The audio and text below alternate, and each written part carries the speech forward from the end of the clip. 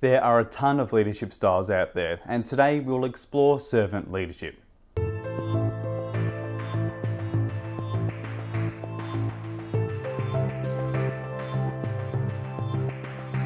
Ahoy, Bryce here from Brighter Training. This video is part of our leadership short series where we will explore elements of leadership, hopefully helping to create better cultures and leaders.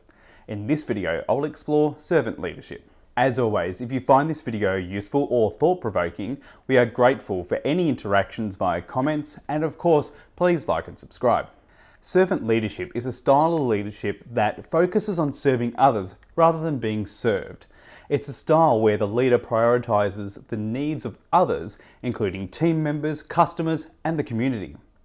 The leader works to empower others and help them to achieve their goals. Servant leaders are often characterized by their empathy, compassion, and commitment to social justice. Servant leaders focus on the well-being of their team members, often placing their needs above their own. They listen actively, communicate openly, and foster a positive work environment. Servant leaders work to build trust and establish strong relationships with their team members. One of the benefits of servant leadership is that it creates a sense of community and shared purpose among team members.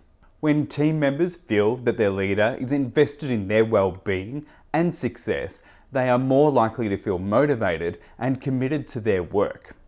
Servant leaders can also foster a culture of collaboration and teamwork. However, servant leadership also has limitations. It can be challenging to balance the needs of others with the needs of the organisation as a whole.